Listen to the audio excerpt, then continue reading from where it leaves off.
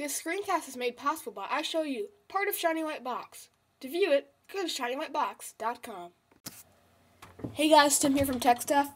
Today I'm offering you another Final Cut tutorial, and it's going to be on the most used fade in and out effects or video transitions in here that look professional, like, well, for TV and stuff.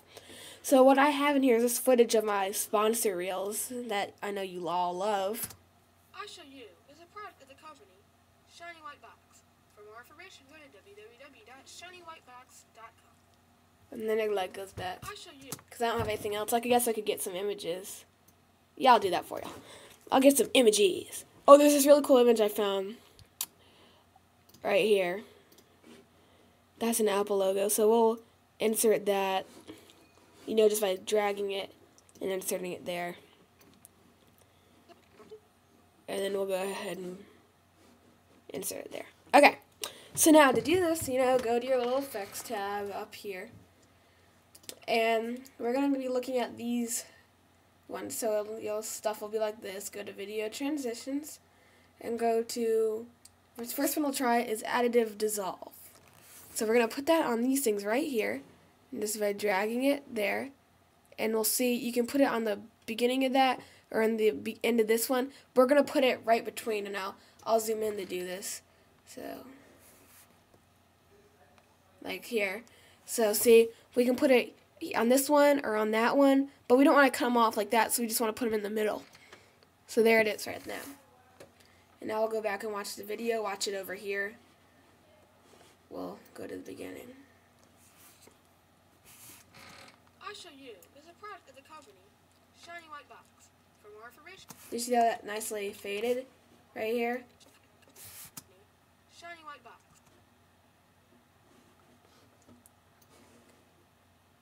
Watch both. I only had it on the text, so I will have it on both now. Watch this. Shiny White Box. For more information, see how that goes? And then you can edit it by double clicking on it. It'll come up.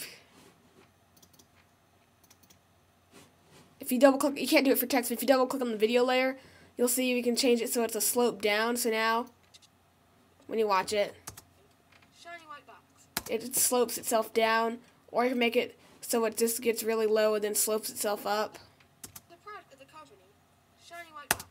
Anyway, the second one is Cross Dissolve, which is my favorite, and you just, you know, will drag in between those. Now watch. Because that looks cool. I mean, all Hollywood movies do that, you know? We'll watch over here. It just looks, I love that logo, by the way. And like I said, here too, you can change it by going up, by double clicking on the effect and then going up to the little triangle right there. And you can see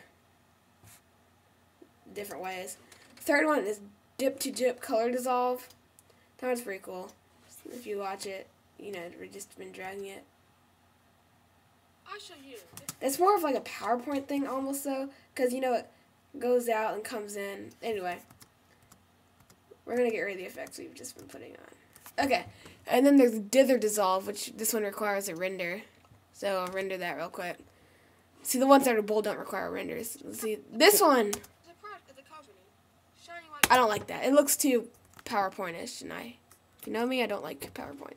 Fade and fade out. Now, this is really nice, because it just fades. And, you know, I'm just going to get rid of this text that's in the way. So, see, but a lot of people don't do the fade in and out. And then there's non-additive dissolve we'll put right here. I hope this zooming's working okay. See, that looks pretty cool. That's one I usually use. Actually, I usually use Cross Dissolve because it just works nice. And I have it set on this thing, and then you can always set it at the start and look different, but I don't. And then there's always the ripple, which requires rendering. It doesn't take that long. And the ripple dissolve, we'll get rid of the text. This is what the ripple dissolve will look like. Now that one's pretty, I have to admit, that one's pretty cool. But yeah, I'll do some more tutorials later. Okay, I need tutorial requests. I don't know what anyone wants in Final Cut. I just don't. I mean, there's so many things I could do. I could show you how anything Final Cut. Or Mac. email me, please. Tech stuff at gmail.com or leave comments, please. Even if you don't like it. And subscribe, please. Please, I need ideas now.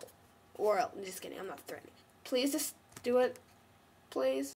I Show You is a product of the company Shiny White Box. For more information, go to www.shinywhitebox.com.